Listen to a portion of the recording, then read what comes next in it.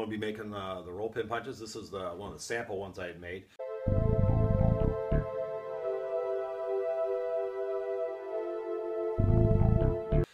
A little bit different. I'm going to make this tip a little bit shorter, or quite a bit shorter actually. Maybe I think about 100 thousandths I have on the drawing. So, but I'm going to be making these. I'm going to try to have time here to make a nice box, wooden box to hold them. Take you over to the bench there. I'll show you the drawing. And I borrowed a knurling tool, I should say. I was able to borrow an Eagle Rock knurling tool from Ray Cedar, and we'll show you that real quick. I know you've all seen probably with those, but they're really nice. And so I'll be able to do some real nice knurls. So thanks, Ray, also for helping out with the punches and stuff. I'm going to be doing some roll pin punches. So here's a quick drawing.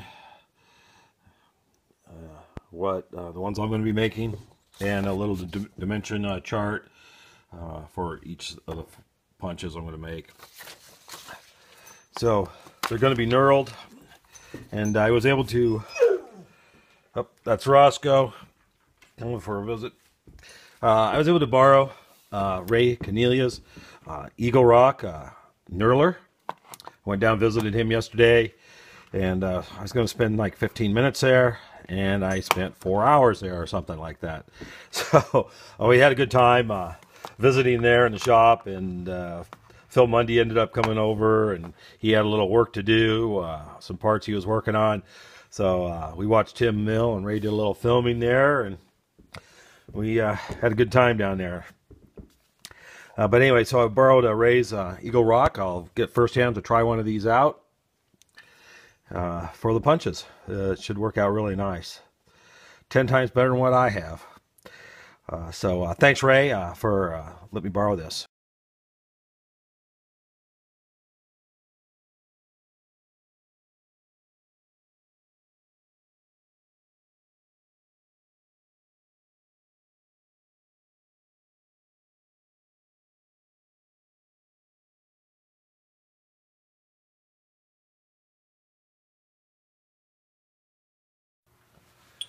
I'm over here on the Lance lathe. I've got a 1/2-inch collet, 5C collet in, and the collet closer and stuff. This is what I'm going to be making the punches out of. This is a W1 drill rod. These are drops I had from my friend who's a machinist who moved his shop. And these are 1/2-inch material. I've already faced off and center drilled the ends of them all. I just, did all that, so they're ready to go in there in the chuck. Because I'm only going to be grabbing about 1/2 inch on the end here. I should be able to get the punch out of that distance there, and I'll have a nub on this end even. And we should have enough material there to get the punches out of. It's a little bit extra work because they're so short. I wish I had a longer piece, but I've got plenty of these, so that's what we're going to try to do. So this is my 5C collet. I just try to show you real quick. What I've done is, you can see inside there, I put a depth stop in, so it goes in approximately 1/2 inch to hold the stock. That way, I'm not holding a lot, but when I have the forces of cutting and everything pushing your stock basically into your collet, it can't slip and fall back on it. And that way I'll have a tailstock on there pushing and keeping things tight, so we don't have any movement of the stock. This is a good way to deal with short material that you're only going to grab a little bit of. You don't have that full length part of the collet, which is this much, grabbing it. So I've marked that about 1/2 inch, and that just goes right in against that stop. That way, then I can just lock the collet. Then the your live center can go right in there and have nice pressure on it. And as you cut, your forces are towards your chuck, towards your spindle, and it won't have a tendency to slip on you or anything. My plan is I need to knurl only 1.85 inches, but I still need to turn it down. So I'm going to turn the whole piece down because all the rest of the diameters are smaller than the knurl. So I'm going to turn it all down to the knurl size. Then I'm going to come in and turn down each end, but to the next diameter, which is 50 thousandths smaller in diameter than the knurl. And then I'm going to come in and knurl that. And then we'll continue on knurling down the other, I mean not knurling, cutting down the other portions. I've decided to start with the largest ones. Dimension is going to be 455. So what I'm going to do, 455. So I'm going to set my micrometer. This is a nice feature of one of these micrometers. This one's a Mitutoyo. And I'm going to set it to 455. There we go. And then I'm going to zero it out to incremental mode. Now, when I measure something, it's going to tell me the difference in diameter right off the bat. Then I just have to divide that by 2 for a dial setting. So I'm 44.7 thousandths large right now. That's 44 and 7/10. So 44 thousandths large on it right now. So 22 on the dial total, and I should be at dimension.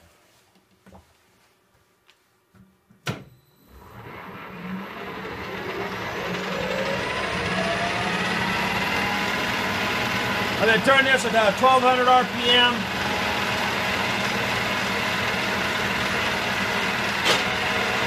With a feed rate of 10.5 thousandths. A couple of cuts because I'm just going to zero that.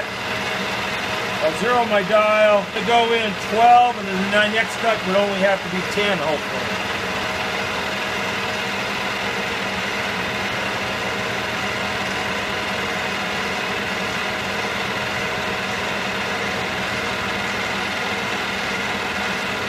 We'll give it a measure.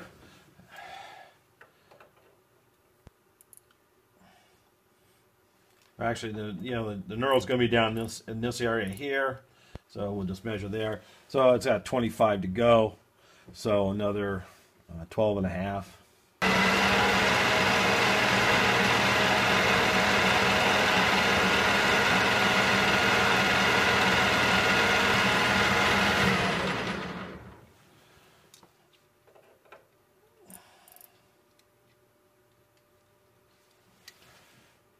Half a thousandths large, 5/10. So that worked out really nice. And so we're good. Give it a little mark. Then I'm going to go down 1.85 inches.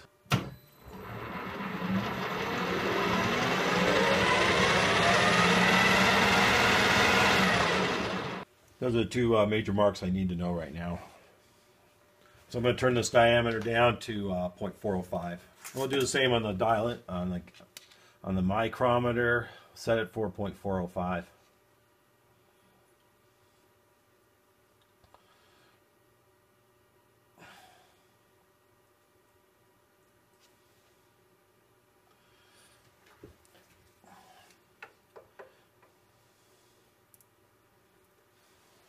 Oh, 50 thousandths.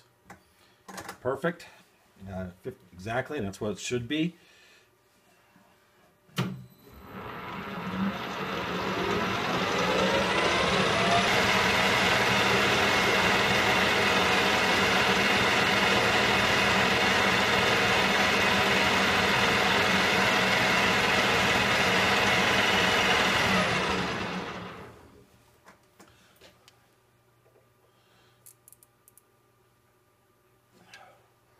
$23 to go.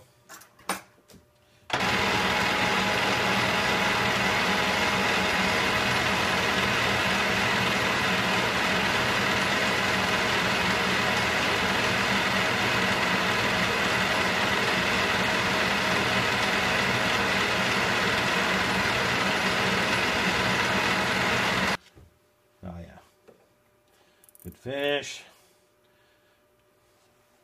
Yeah, right on money, only 4/10 under. Perfect. Now we'll come down and we'll do the same down at the bottom here.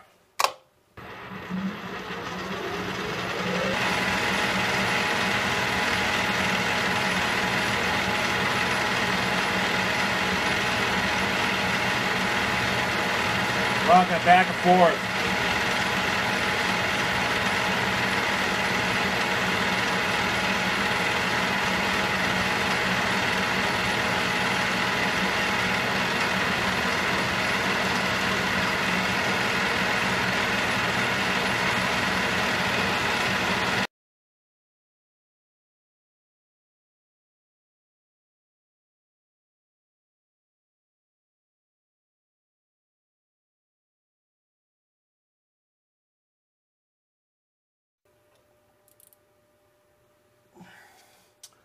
Eight-tenths over. Yeah, we're good. It's good. So we're ready to knurl that. We have our full strength, pretty much of the material still. I got the knurler in there. I loosened it up, you know, so it's open so I can roll over my piece. Now, just for a note here, these knurls don't have beveled edges. I'm going to show you this knurl. This is my knurler. I'm going to show you this. You see how those edges are beveled on the knurls? Right? Now, having a beveled edge on the knurl allows you to run off the edge of your knurling spot and come back on nicely. These ones aren't beveled. Even though I have a small chamfer there on the end of the which helps. These ones aren't, so I'm not sure how well these are going to go on there if I run off the knurl. We're going to find out how that's going to work. So I've centered the knurl up over the center line of the piece just by eye. Now, I've never used one of these, and the instructions are kind of shady, a little sketchy, but we're going to put it on there. Give it a little tension, and see how it goes. Lots of lube, they say. Flood it. So we'll keep it flooded with oil.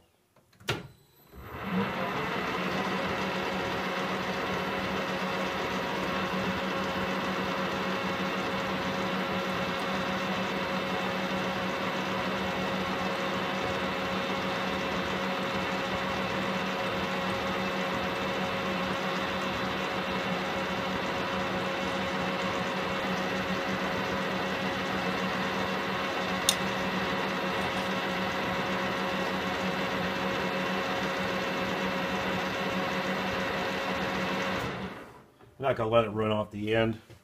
I want to keep going in the same direction just because of backlash and stuff. So, because if you get, even your backlash could screw them up. So we'll see how coming back over and rolling back into it. Like I said, because I don't know how well these are going to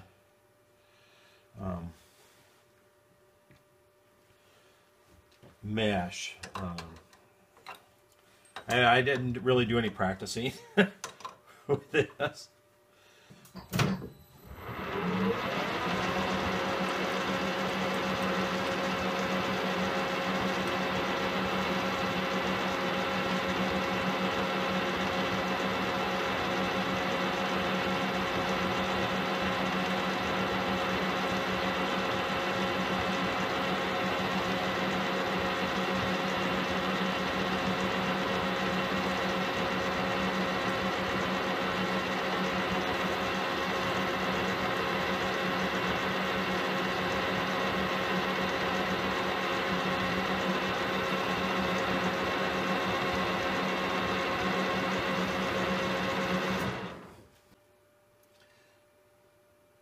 Oh, that looks great.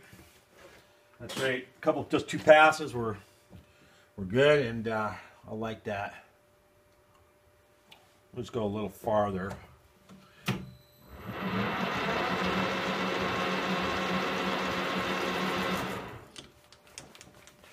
Well, that knurler works extremely well, nice and sharp. I had to change the knurls to a finer knurl when I borrowed it from Ray, and let me tell you, those pins, the carbide pins in the knurls that hold the knurls in, and they were a bear to get out. I mean, I was almost didn't change them because they were so hard to get out. I had to use the press and stuff, and actually I read online a lot of people have problems getting those out. Let me tell you, they are a bear. So I didn't even put them back in all the way, just so I could get them back out again. Not so hard. Anyway, that came out really nice, just so you know. We're using a 33 pitch knurl. Nice, kind of a fine knurl, so it's not too hard on your hands. And that looks like it's just perfect. I'm going to turn down 1/4 of an inch here, down to 302. Take about 100 thousandths off of this, 304, and so that I have this diameter reduced, because I need to cut a chamfer on the end for the striking end, and then the rest of the very end of the chamfer I'll cut on the other lathe when we chuck it back up over there for the second operation of getting rid of the end nub and getting the end chamfer on. But we'll do this first chamfer, but I need to turn this down a little bit.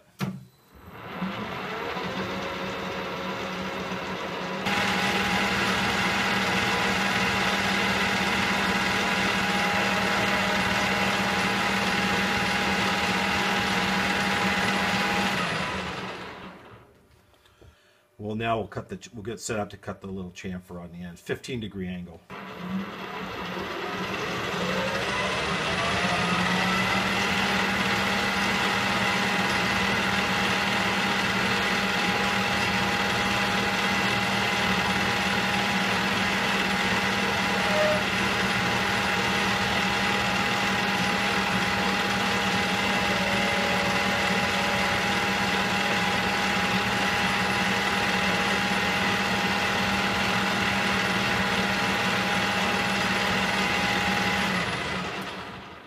There, we're good.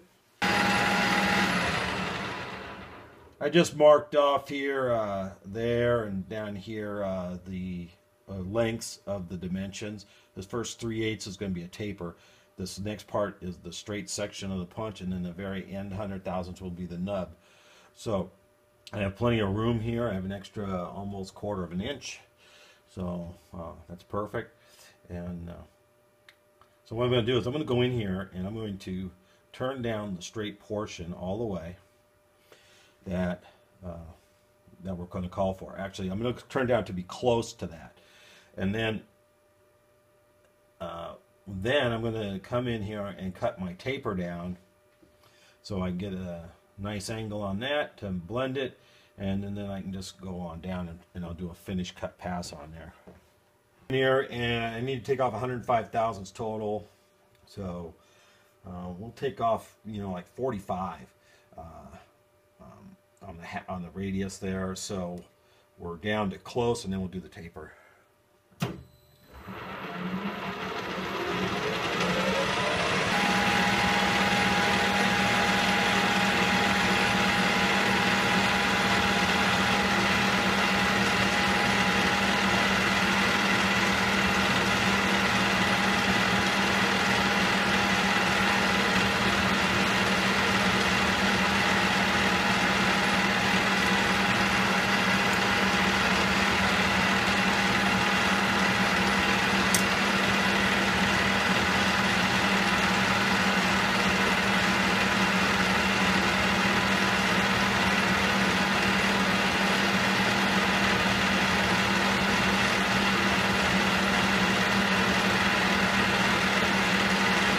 The idea is to get a nice, you know, little taper, and you know, just so it looks good.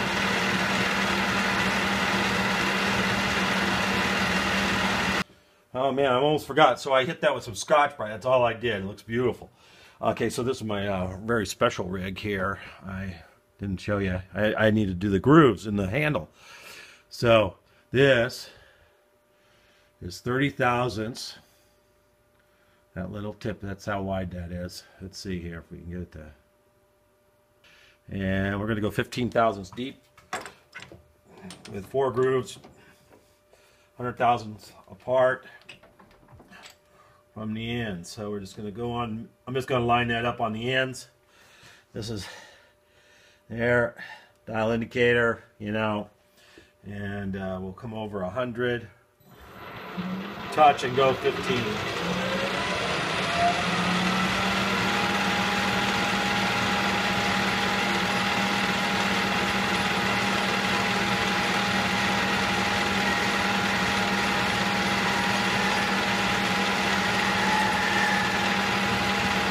Another 100. Do it again.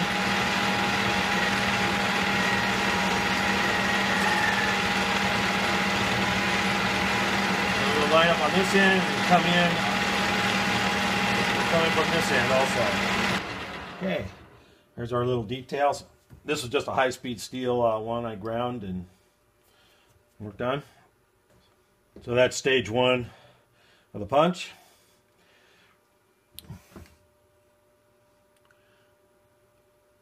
Now I'm going to do all these up to this point, and then we'll go to the Logan lathe, and we'll finish them off.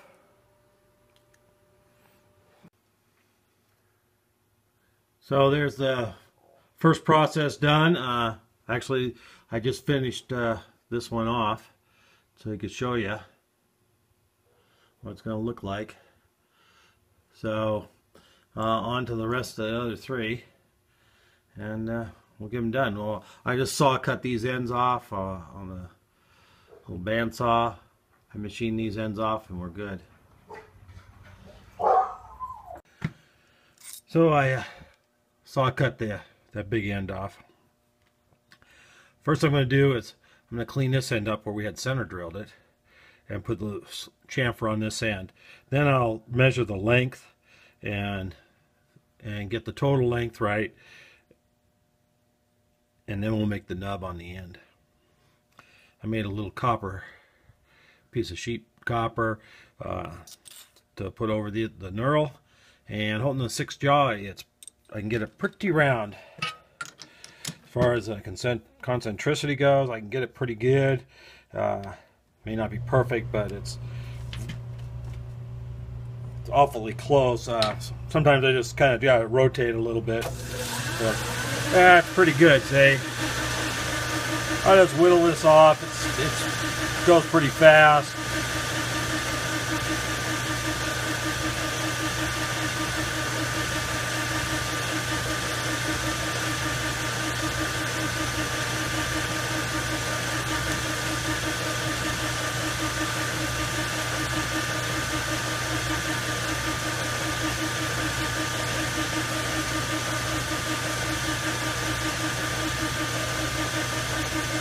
Now put a 7-degree chamfer on the end.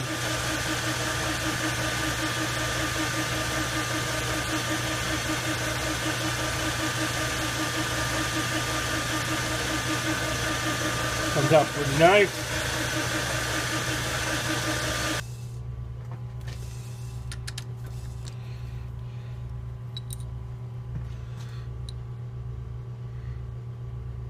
I think that's pretty good. Looks nice. I just slip it around up to the other side and we just flip it over, get it in there.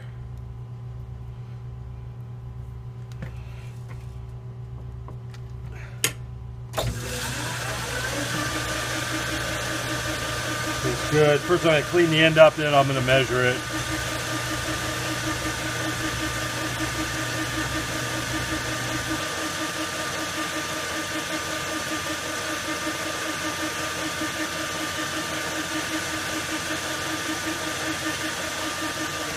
Should do the length.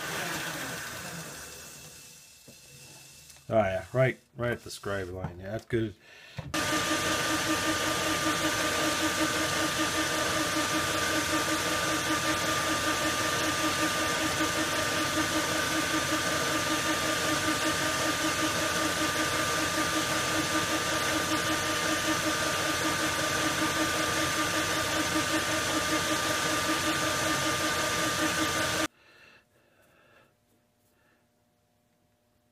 See how we did. Yeah, 134. That's good. Now I'm gonna take the file and I'm gonna round that off.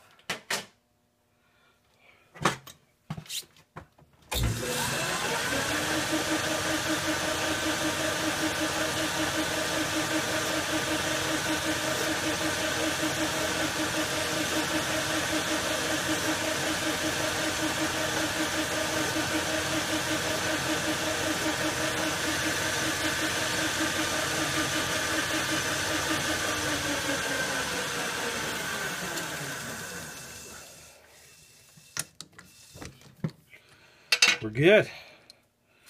One done punch.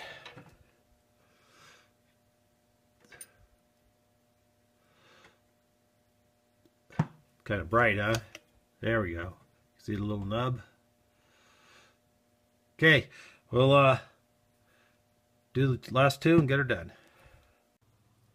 Okay, I just finished up the 4 punches.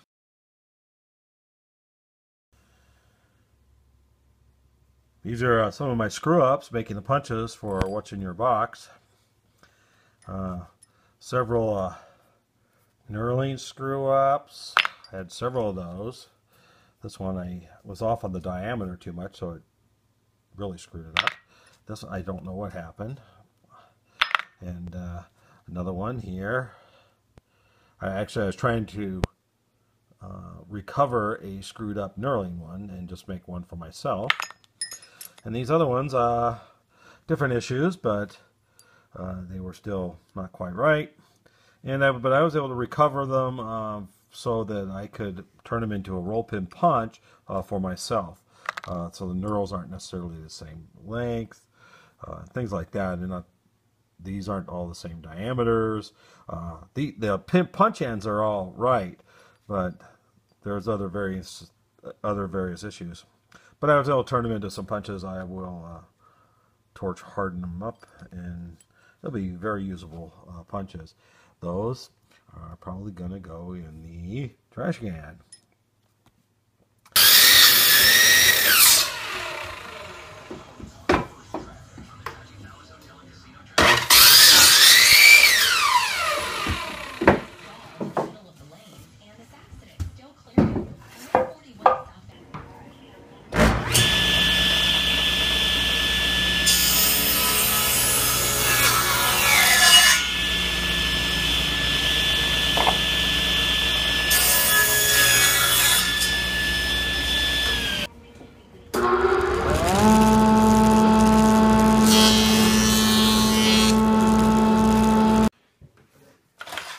Okay, so that was a bunch of little cutting and planing, and we've got our top and our bottom for the punches.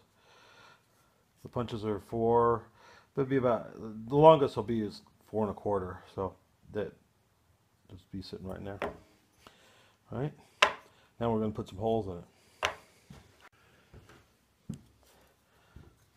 Laid out and just kind of punched by hand.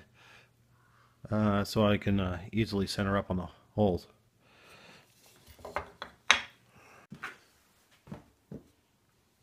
Okay, we're all set to drill this 1 1/4 inch. This hole's 1 1/4 inch deep. Using a brad point drill. I've already set the depth stop.